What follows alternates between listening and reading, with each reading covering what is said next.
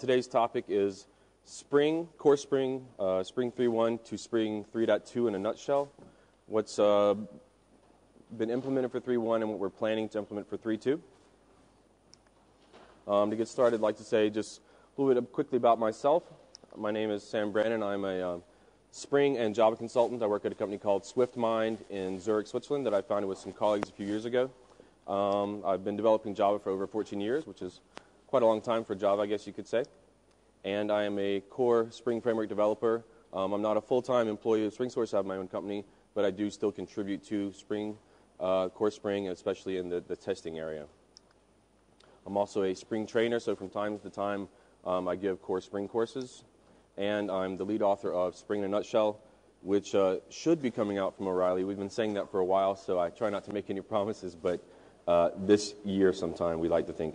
And it'll be covering 3.1. It sounds like the microphone's been turned up a bit now. So before we start, a quick show of hands. Who actually uses Spring here? Not too surprising. Who's still using Spring 2.5? Okay. Spring 3.0? Okay. 3.1? Okay, it's a surprising number. Has anyone been looking at or keeping up with 3.2 and some things that we're planning there? Anyone have any idea what's coming with 3.2? Okay, good, because I won't really be able to make too many promises. I'll just basically talk about what we're planning, and unfortunately, since there's no code yet for that, that'll just be a smaller part at the end of this talk. So moving on, what's the agenda? What are we going to talk about in detail? To start off, we're just going to kind of do a review of the major themes in 3x, so starting with 3.0, also in 3.1. And then we'll go through the individual themes of 3.1 in greater detail. So last year, some of these things were talked about, but since then, these things have been fully implemented and in the release version of Spring 3.1. So we're going to talk about environments and profiles. Maybe a bit too loud. Java-based configuration, testing support in Spring 3.1, caching support via annotations, and then some changes to MVC and REST for RESTful web services, Servlet 3.0, and then some odds and ends. And then at the end, as I mentioned before, we'll talk about what's on the 3.2 roadmap. So, what were the major themes in Spring 3.0? Can we maybe lower? Too high? Is that better? We'll see. Okay. Sorry about that. So Java-based configuration, first and foremost, adding support for using Java config instead of just using annotations, component scanning, or XML to configure your Spring apps. There's also support for custom stereotypes. So in 2.5, we had support for stereotypes like service, at controller, etc. And in Spring 3.1, you could 3.0, sorry, then you could add things like my custom service stereotype or my transactional service, and you can combine the annotations as meta annotations, having a central location or a central configuration of a particular stereotype. Also support for annotated factory methods. So instead of implementing a factory bean, you could just have a factory method that you annotate with that bean, for example. Support for JSR 3.30. So that's the common annotation toward a dependency injection in Java, so pushed by Spring and Juice. So for example, @inject as compared to Spring's @autowired. Also the Spring expression language. How many people actually use spell their Spring expression language at all? A few people? Okay, so we'll see a few examples later on with some caching. REST support in Spring MVC, so that's RESTful web services, was added to the Spring MVC programming model. Also support on upgrade to Portlet API 2.0 and JSR 3.03 bean validation. So if you're familiar with things like Hibernate Validator, this is the standard in Java for validation with annotations, and that was added, or support was added for that in Core Spring in 3.0. So, sorry, 3.1. And Java EE support as well, so JPA upgrade to 2.0 and JSF upgrade to 2.0. Moving on, now, what are the major themes in Spring 3.1 that just came out? So, environment abstraction, Java-based application configuration, extending, building on what we already had before.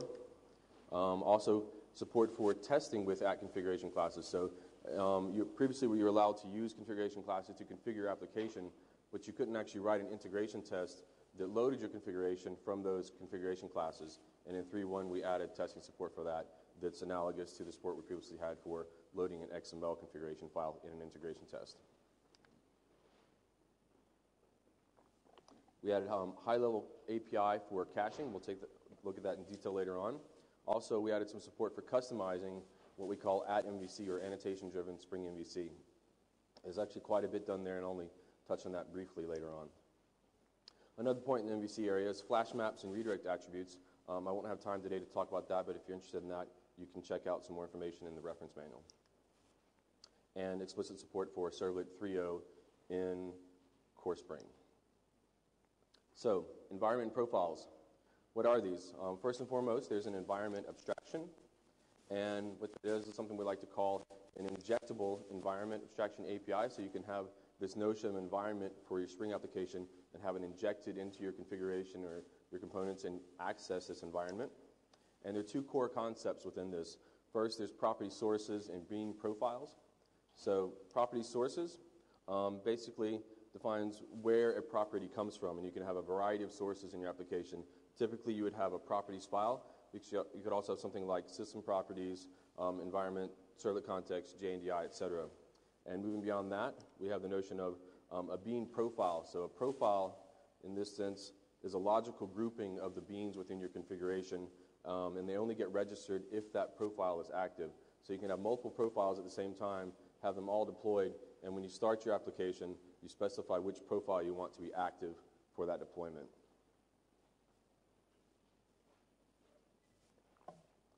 Talking about property sources in a bit more detail here. We have this property source abstraction. Three things there. First, you have a property source. Where does the property come from? Property resolution. How do they get looked up? And then we're going to talk about placeholders, so placeholder replacement. So a property source, there's this concept of a property source in Spring that represents a single property source. So, for example, one file. And then going beyond that, you have property sources with an S on the end. And that represents a hierarchy of multiple property source objects that could potentially vary then across your deployments depending on the environment you have set up. In terms of property resolution, there's an SPI for that. There's a property resolver. And one thing to note is that the environment itself actually extends property resolver. So once you have access to the environment, you also have access to these environment-specific properties and property resolution. In terms of placeholders, there's also support for custom placeholder resolution, analogous to what we had before in Spring. How many people have used property placeholder configure? Or in the namespace, so context property placeholder. That was backed in the past by property placeholder configure, and now in Spring 3.1 with these property source support, you should use property sources placeholder configure, which basically does the same thing, has the same functionality, replaces the occurrences of $, curly brackets, my key within your configuration, but it's pulling them from this property source abstraction that's specific to your environment, so not just from a properties file. Could be from JNDI, for example, or other environment-specific property sources. So we've talked about the theory, these property sources. How can we actually manage them? To start with, we can do it in standalone code, as we see here at the top. We have an application context we're creating here, so a generic application context. And we'll see here on the context, there's this new get environment method we can call that gives us access to the current environment. And then within the environment, we can get the property sources. Once we have the property sources, we can add or remove, etc. You can check out the API there. But in this example, we have a property source backed by a Java properties file, and we're setting that in the environment. And then afterwards, we call context refresh.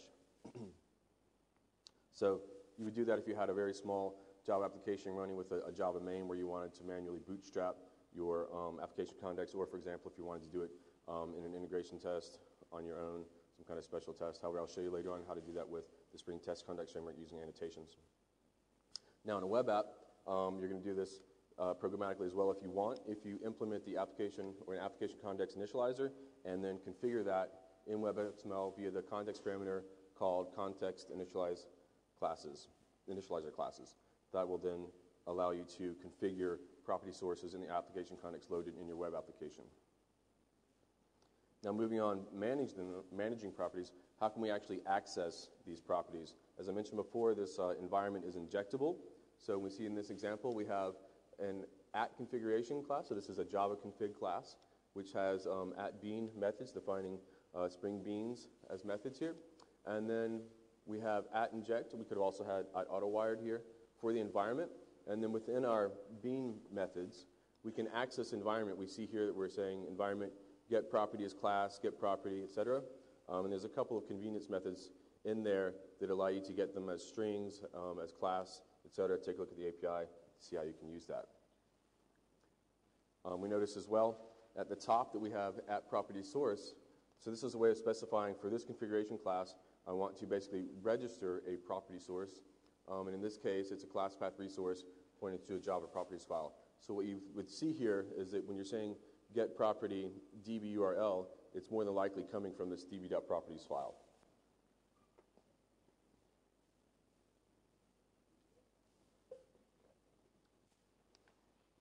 So moving on to next topic, bean definition profiles. As I mentioned before, a profile is basically a logical grouping of bean definitions for a particular environment. For example, you might have a set for development, for staging, for production, for acceptance testing, etc. You could also have different sets for different deployment platforms. For example, maybe you're deploying to a standard servlet container, or maybe you're deploying to a cloud-based solution. So you'd have different profiles depending on the environment into which you're employing. Now, in terms of configuration, there are two options. Obviously, there's a way to configure this in XML and a way to configure this in Java configuration. So in XML, beans has been modified to have a profile attribute, and for Java-based configuration, there's a new @profile annotation. So let's take a look at a couple examples here. First, starting with XML. So at the top, we see an example to define the profile for all of the beans in this XML file. So if at the top level beans element we specify profile dev, that means that any beans that show up in here will only be active if the dev profile is active. Now, there's another option you can do here. You can have subsets of bean definitions. This is brand new, changes to the XSD. So in the past, beans with an S, plural, was only allowed as a top-level element. But now beans is allowed also as nested elements within beans. And then within each of these, you can define profiles. So the nice thing about that is you can have beans with the same IDs, for example, a data source. You can have them side by side, grouped within their profile. So you could have the dev data source set up, and you could have the production data source set up, and you would see the beans kind of a one-to-one correlation within the same file. Now, any beans that are defined as top-level beans not within one of these profile beans would be what I'd call a global bean, meaning it's not assigned to any particular profile, which means that it's always active. So a way to do that is to have all your standard definitions at the top, and then your environment-specific beans defined within particular profiles. For example, a data source or a connection factory, transaction manager, etc. Now, how can we do the same thing in Java config? In Java config, we do that for an entire config class. So here again, we see we have an @configuration class. And at the top, we just say @profile, and here we're saying dev. So we're saying this configuration class will only be used if the dev profile is active. One tiny note again. @profile is not limited to use on a configuration class. It can also be used on components. So if you have something annotated with @component, such as @service, @repository, @controller, etc., you could configure that for a particular profile as well. Now, how can we actually activate these profiles? First, we can do it programmatically.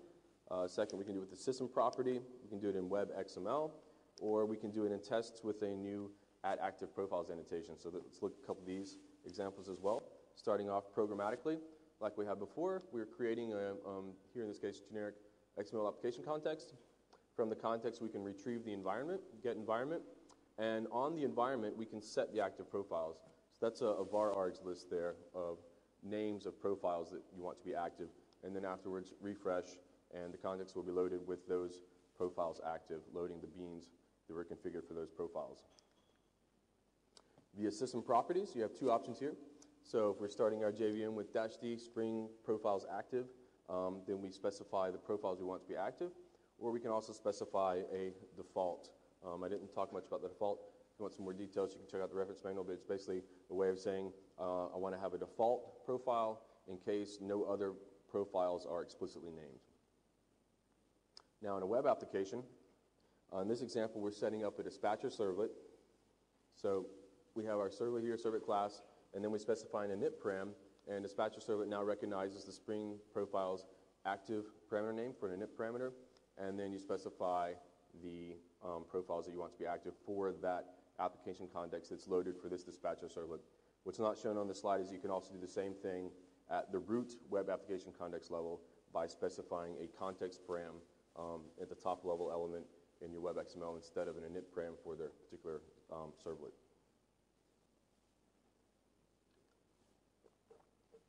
Now in terms of integration testing, sorry, a bit too far there. How many people actually use the Spring Test Context Framework? A few? Okay. So with Spring since 2.5, we have the support for running integration tests with JUnit's runner support. So we have a custom Spring J84 class runner listed here saying run with that runner.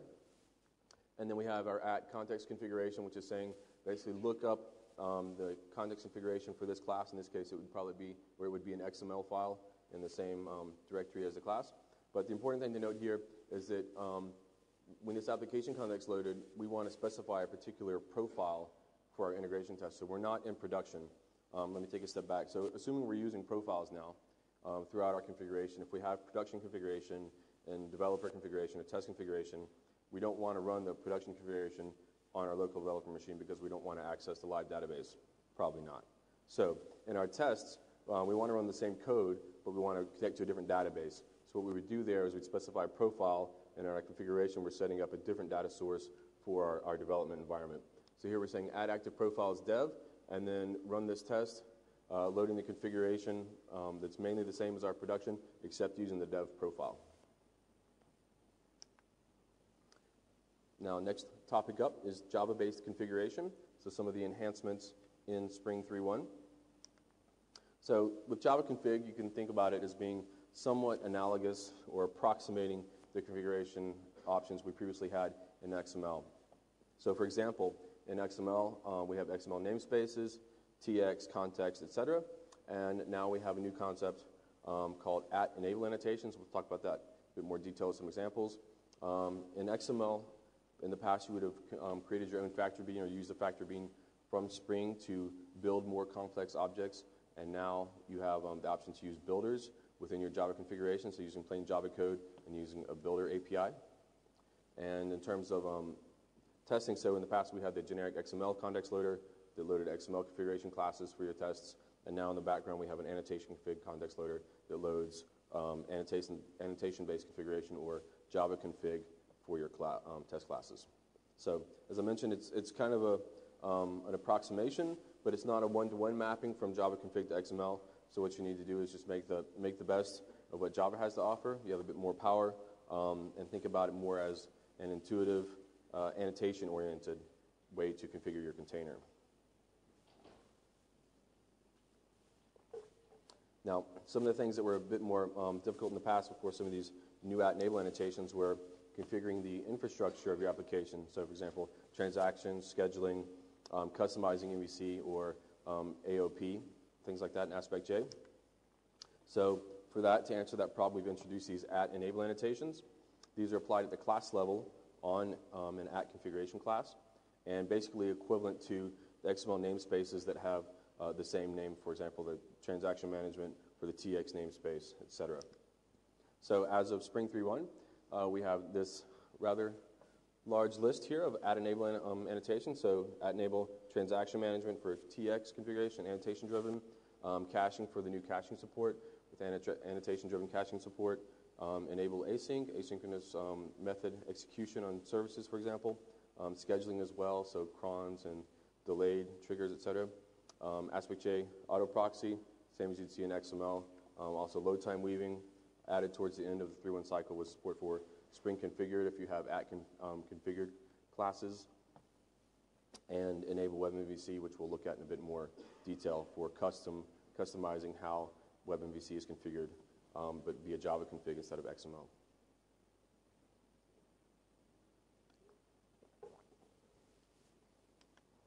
So, next up, Hibernate and JPA. There's also some added support here in the 3.1 timeline. So, for Hibernate 4, there's now a replacement for the existing local session factory bean and annotation session factory bean that you used, for example, previously with Hibernate 3 releases. Now there's a single local session factory builder API as well that allows you to do this programmatically. And I think we'll have an example of that in a minute. In terms of JPA, you can actually now configure JPA in Spring without any XML, which could be nice if you don't like working with XML deployment descriptors, etc. So there's now, or rather there's a new property now in the local container entity manager factory bean. This is called packages to scan, and it's analogous to the support we previously had for Hibernate and the annotation session factory bean. So you can basically just, as with component scanning, you can scan for your entities and avoid XML configuration. So here we do have an example, Java configuration. At the top we see we have @configuration class and @enable transaction management, specifying proxy target class equals true. And then within this configuration class we have a few beans. So to start with, we have the TX manager, so our transaction manager, and we're instantiating a Hibernate transaction manager that references the session factory. The session factory is another bean within this configuration. This is our Hibernate session factory, and we're creating here annotation session factory builder. The name's wrong. I'll talk about that in a second. But the point here is that it's a builder instead of the factory bean, so we're using a builder API in pure Java, and we're just using method chaining here. So setting the data source, then setting annotated classes, then setting schema update to true, and at the end we're calling build session factory. So this is kind of a more concise, cleaner way than doing it in XML with several properties or nested properties, etc. Then we have a data source, could be from JNDI or local configuration in memory, etc. You might actually do that more likely with a profile. But the main point here is that we're using @enable transaction management at the top, and that we're using this new builder API. So this is roughly equivalent to what we had previously in XML with the TX namespace with TX annotation driven, specifying the transaction manager and setting the proxy mode to proxy the target classes. And we see that there's typically a one-to-one correlation between XML attributes in the namespace and annotation attributes. So if you've been using XML, it should be pretty easy to migrate to using the annotations. And as I mentioned before, the name in the screenshot is a bit outdated, so the actual current name or real name is Local Session Factory Builder.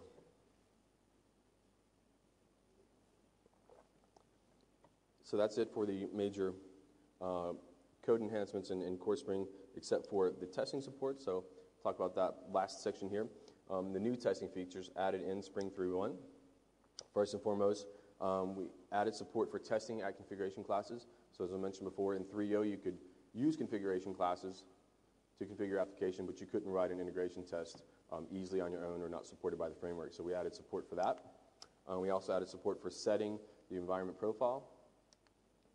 We added a new extension to the previous context loader API. So if you haven't really used the test context framework, or if you're not customizing for yourself, these next 2 points might not be as important for you, but if you're interested in customizing and extending it, it's good to know that there's a new smart context loader API and a new implementation in the background as well. This annotation config context loader that's actually responsible for loading your application context using configuration classes.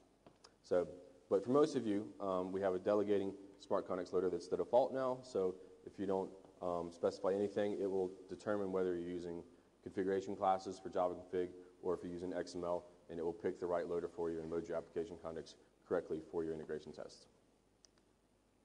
We've also updated the way that the context is cached across test execution. So if you're running multiple tests in a suite, we now have a more complex key that's based on not only, in the past we only based it on the resource locations because it was just XML files.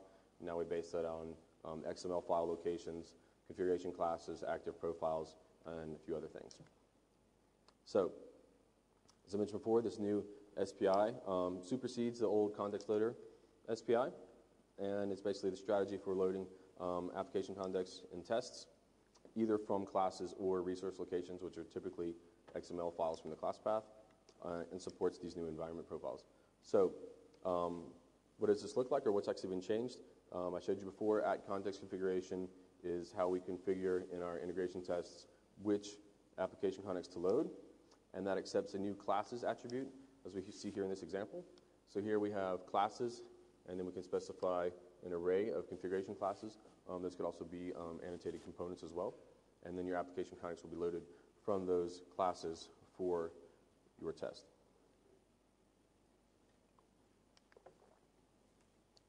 Now for a full example here, again we have run with in the Spring JUnit 4 class runner, and we're saying @context configuration, specifying an external configuration class in this example, and then auto-wiring in the order service from the application context that was loaded from this configuration.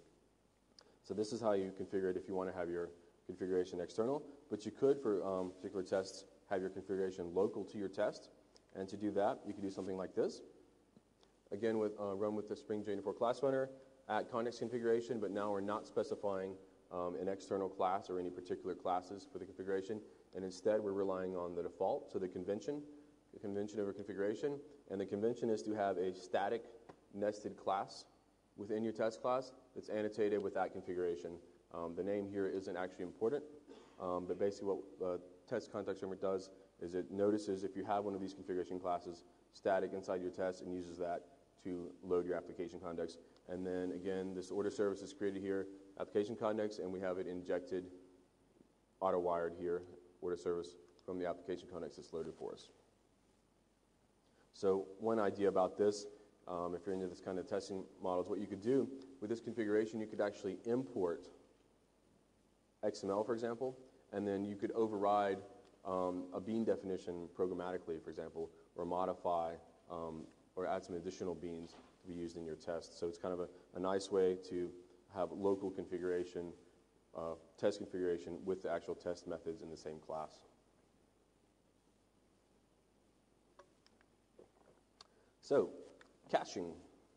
The new caching abstraction in 3.1 provides declarative caching for Spring applications with minimal impact on the code, so just adding some few annotations, and then allows you to plug in various caching solutions with a few provided out of the box. What does this look like? Sorry, did it go too far? No, okay. So there are a few key annotations we can use here. There's @cacheable cache evict. There's a few others. But @cacheable basically says that this method is cacheable. So this method returns something, and whatever it returns can be added to the cache. So we have a find book method based on the ISBN number, and it finds something, maybe from the database, maybe from a web service, but in the end it returns it, right? So it returns a book. That means this book can then get cached, and it would be cached under the parameters that were passed to the method that would then be used as the key by default. So here we're specifying value of books, so that's the name of the cache we want the result to be put into. And we can also specify things like conditional, so conditional cache, only if this is true do we want the return value to be cached. And in this case, we're seeing a use of spell, or the Spring expression language, to reference properties of a parameter passed to this method. So in this case, ISBN is the parameter, and we can access the group property. That's also like calling getGroup on it, and we're testing that it's equal to 1, and then it would then be stored in the cache. Now on the other side, if we delete an account, or if we delete a book or want to invalidate something and have it removed from the cache, we can have separate methods annotated with cache convict, also specifying the same name, same cache name, and then removing the object that's passed in, right? So this is ISBN. Here we're storing it in the cache, and here we're removing it from the cache. So by default, this cache key uses all of the method arguments, but you can also use spell to select more specifically elements from the objects passed in. For example, we here have key is the ISBN, or you could say key is the root method name, so the name of the method. You can use other spell expressions in there as well. And also mention that there's support for conditional caching, so you can use spell to conditionally check if you want something to be cached. In terms of providers, there is a cache and a cache manager SPI in the Org Spring Framework cache package. And there's a few implementations out of the box. First, and probably the most commonly, there's an cache implementation. So since it's the cache SPI and cache is called cache, the implementation is cache cache. I know it's 2 times cache, but that's the name. There's also one for concurrent map cache, so in memory, and a concurrent map cache factory bean that allows you to configure the concurrent map cache in your application context. So in terms of providers, there's cache manager provider. There's one for the current map. There's also a simple cache and then a no-op cache, basically when you want to have the cache configured but not actually caching anything, for example, in a testing scenario. And then any other implementations could be plugged in because it's a pluggable SPI. So, for example, there's Gemfire support externally, coherence, etc. And we'll see later on for 3.2, support for JCache can also be plugged in as well, hopefully in the future. So how do we configure this? There's a new cache namespace, and we can just say cache annotation driven. And basically what that does is like other support for TX annotation driven for transactional support. Spring looks at the beans if they have @cacheable and @cacheevict, then it will create proxies for them and add in the correct infrastructure code in the background to cache and remove elements from the cache. But what it relies on by default is a cache manager bean with that name. So if we specify here cache annotation driven and then a cache manager bean, in this example we just have a very simple cache manager using the in-memory concurrent map back cache, and then we can specify the name of the cache there. So that would map back to what we had used previously in our annotation to specify the name of the cache that we wanted the books to be stored in. Next topic, MVC and REST. Several improvements there. Let's try to fly through those. I think we got another 25 minutes or so. So in the past, with annotation-driven Spring MVC configuration in 3.0, how did you actually configure MVC? First, you relied on built-in defaults, which are based on a properties file, dispatcher servlet. And in addition, you could use the Spring MVC namespace in XML, so MVC annotation-driven, interceptors, etc. So you might have had something similar to this, specifying a particular conversion service or a particular validator with bean validation, and then specifying custom message converters. And this is pretty decent with the namespace support. It would be a lot more troublesome without the namespace support. But in 3.0, when 3.1, we're adding more Java config, so we thought it would be nice to have a Java-based configuration option for Spring MVC. Basically, the reasoning or rationale behind this is that most of your Spring MVC configuration is already in Java, so you're already using annotations like @controller, @request mapping, @path variable, etc. The question there is, if you're using Java for all that, why do you want to switch to XML to configure the internals of MVC or to customize it? And in addition, Servlet 3.0 enhancements further reduce the need for web XML at all. You can deploy a web application these days without any XML using annotations, for example. So yeah, the XML namespace, it's nice, but it's not completely transparent. There's a lot happening behind the scenes, and sometimes it's difficult to get the right level of customization. So if the XML namespace for MVC doesn't support what you want to do, then you'd have to fall back to your own Java configuration anyway, or your own complex XML configuration. So what should Java-based configuration look like for MVC? We mentioned before there's an @enable web MVC annotation.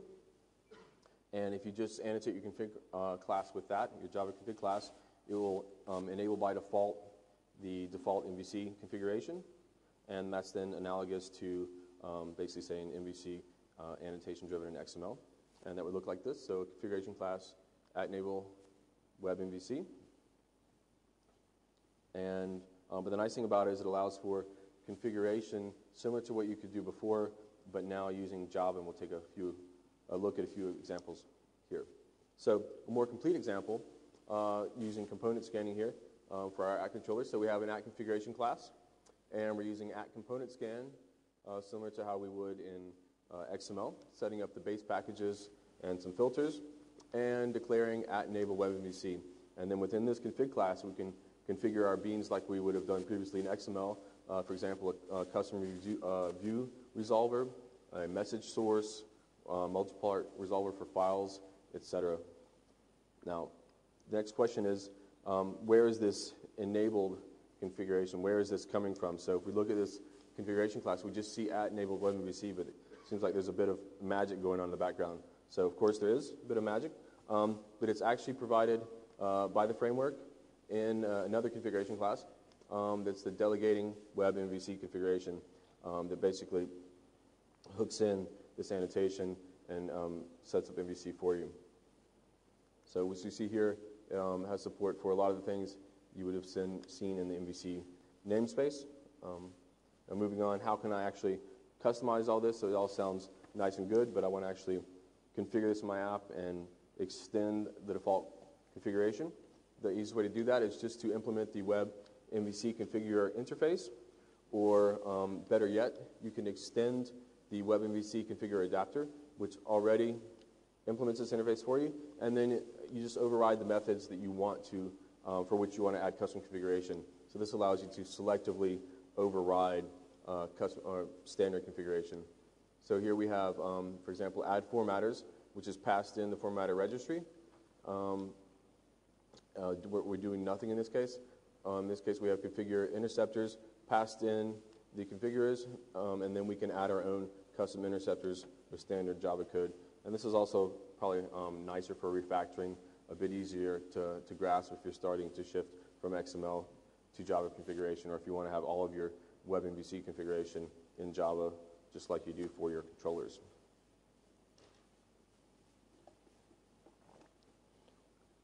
Now, the next few things are a bit more low level, a bit more advanced. If you're just using MVC and not adding any customizations at a lower level at the handler method, so the methods that are getting executed in your controller, this might not be that useful to you, but I'd like to point it out. So there's now new support for a handler method abstraction. A handler method is basically the way, or a proper abstraction for the way the methods are selected in Spring MVC in a controller. So when you have @controller and you have @request mapping, how will the Spring know which method to select, which method to execute for that request? But it's not just used for @request mapping methods. It's also used for @init binder, for model attributes, methods, and exception handlers.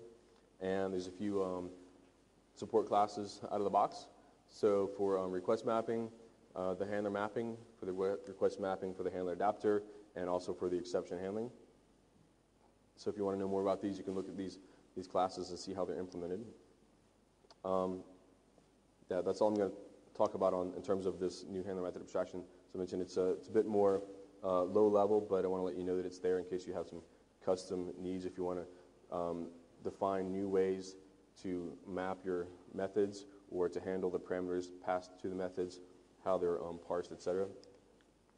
And moving on to more front-facing features for developers that are actually writing controllers.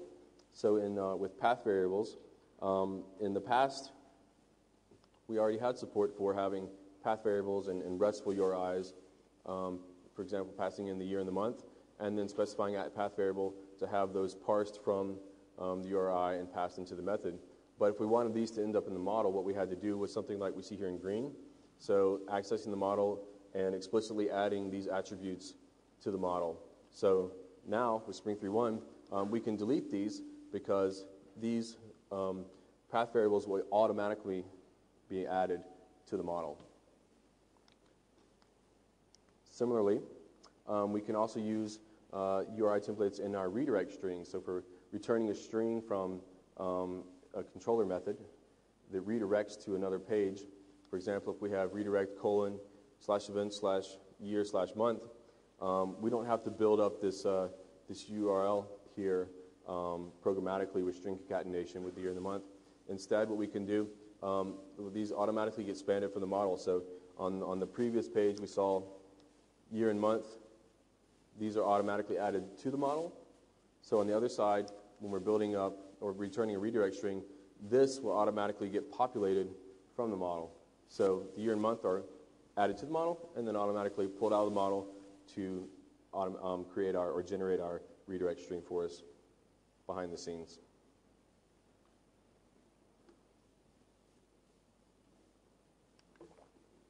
Moving beyond that, but still on the topic of URI template variables. They're also used in data binding now, so automatically. In this example, we have /event/slug, and slug is our path variable. So, and then we see in the method, it accepts a domain entity. In this example, we have event. And if we were to look at the event class, it has an ID and a string slug, so a slug property. So what happens here is that this slug, this string that's in the URL will automatically get mapped onto the slug property of the event object. So instead of having to pull it out and then call the setter method yourself, it'll automatically get pulled from the RESTful URI and mapped onto the correct property in the domain model. Now, in terms of media types, when we talk about accepting certain media types or generating certain media types with our web applications, like JSON, whether or not we're accepting JSON or accepting HTML, PDFs, etc. In the past, so in Spring MVC prior to 3.1, you could achieve this, but you had to do this with the headers condition. So in request mapping, there was support for headers, and then you could specify explicitly the content type to, for example, application JSON. And on the other side, you could specify the accept type to application JSON, and that would restrict whether or not this method got invoked within the controller. But now, in Spring 3.1, there's new support for consumes and produces conditions that are more explicit. So instead of specifying content type and accept, you specify consumes and then the media type, and on the other side with produces application JSON. So if these things don't work out, if it's not matched, then this resorts in an unsupported media type, so the proper HTTP status code, so this one 415, and in the other case, that would result in a not acceptable response, so 406. That's it for MVC. The Spring Source blog, and also in the reference manual. Now, there's also native servlet support in atMVC in Spring 3.0, so for asynchronous request processing, and also for the new standard servlet 3.0 specification for file uploads. So this is, within Spring, this is backed by the multi-part resolver abstraction that Spring's had for many years. So some of you might have been using Commons file upload in the past, and now you can do it with the native servlet 3.0 file upload support.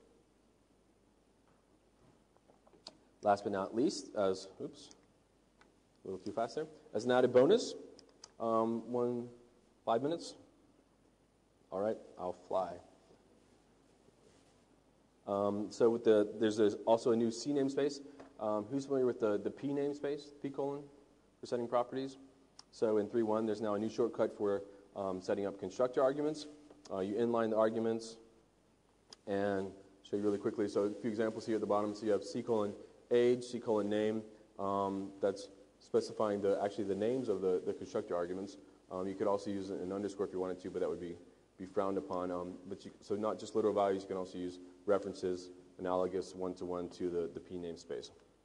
So since we don't have much time, remember everything I've talked about so far, and we'll move on to 3.2 roadmap. So first and foremost, build system and source control. We have already moved from Subversion to GitHub, which might make some people happy. So the way going forward to submit patches and everything is use Git, have your own fork, and then ask for pull requests, etc. That's already in Spring 3.1.1. And check it out, github.com, Spring Source, Spring Framework. We're also going to be moving away from Spring Build, which was custom in-house build solution based on Ant and Ivy, to Gradle. And now for all of these 3.2 roadmap issues, I list the JIRA issue here at the bottom if you want to go check out some more information or watch that issue for yourself. So Spring issue 8120 here. In terms of Servlet 3.0 and 3.1, trying to add in more built-in support for asynchronous request processing within the framework, so within Spring MVC, for example, to have methods that are executed asynchronously at the controller level. In terms of Java EE updates, so updating to JPA 2.1, building on the 2.0 to support already in Spring 3.0. Also upgrading to JSF 2.2, just trying to stay up to date with specification compatibility there, basically. And JMS 2.0, which is a long overdue major overhaul to JMS. So I don't know if anyone's been following with JMS 2.0, but they're really trying to improve. It's been many, many years since there's been an upgrade to JMS. And basically one of the big benefits is that it'll have a more modern API using annotations, some of the language features in Java 5, for example. And it might work out nicely to have, while we're exploring ways to have a native JMS API style when using Spring, basically analogous to what we have currently with JMS template, that makes it easy to use older versions of JMS, and then seeing where JMS 2.0 goes in terms of the new programming or application programming model there. Caching, I briefly mentioned before, JCache. So we're looking to add support for JCache. That's a JSR 107, so the standard caching API for Java, and then adding in the corresponding cache manager and cache adapters in Spring's SPI, as well as JCache manager and JCache factory bean. Ideally, we would like this to work pretty much straight out of the box using cache annotation driven if you have JCache present. But we'll be investigating what we can do there. In terms of validation, so we already had bean validation support in 3.0, and now we're building on what we have there to stay up with the specification in 1.1 and see where we can add some nice new features in Core Spring that build on that as well. In Core Spring, we'll be migrating away from the now outdated legacy CGlib to JavaSist, as other frameworks have already done, for example, Hibernate. So for basically class-based proxies and AOP, et cetera, we would then be switching to using JavaSist instead of CGlib, which hopefully wouldn't affect any of the developers directly unless you're doing something custom. In terms of bean definitions, I'll also be looking at visibility and overriding, for example, providing a way to have final beans, perhaps to have profile scope beans, so beans that are only visible within a particular scope, in other words, not visible to other beans defined outside of that profile. Also, we're looking to find a way to, or provide a way to override bean definitions in XML with bean definition methods using @bean and configuration files. So in the testing support, what we plan to do there is add new support for unit testing your Spring configuration for your controllers, basically simulating the dispatcher servlet using mock MVC classes. Ross and Stoyanchev and I gave a talk on some of these topics at Spring 1.2GX back in October. So if you want some more information on that, I recommend you check out his GitHub account, or you can ask me later on. I can give you a URL. We're also going to be adding in support for writing integration tests that run against a web application context. So in the past, we were only able to run against standard application context, so a generic XML application context, or now an annotation config application context, but not against a web application context. And that would be very useful for testing things like request scope beans, session scope beans, et cetera. So if we want to test integration tests components that depend on the infrastructure of the dispatcher server being there, or for web requests within a servlet container, but with the servlet context mocked out. So we'll be looking at ways to do that. And in closing, just some links to further resources. So Spring Framework, hopefully everyone knows springframework.org. You can find lots of information there. The reference manual, I highly recommend that you read if you have any particular questions about a specific area. Javadoc as well. Source code, it's open source. Spring forums, if you have any questions, you can discuss within the community on the forums. And if you find any bugs or have any desires for new features in Spring, please report them on the Jira instance there. So in terms of blogs, nothing out on 3.2 yet, but if you want to check out some of the more detailed information on 3.1, you can look at the 3.1 category on the Spring Source Team blog, and also on my company blog, SwiftMine. And question and answers. How much time? 1 minute. No questions? Yep.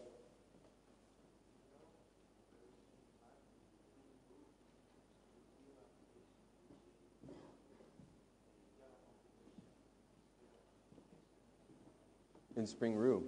I don't, do you know that? Did you, so the question was, are there any plans in Spring Room to allow the application context to be built with Java config instead of XML? No. No, the answer is no, we don't know. Sorry. Okay, well, if you have any other questions, you can find me and some of the other Spring guys afterwards. We'll be here for the entire conference. So thanks for coming.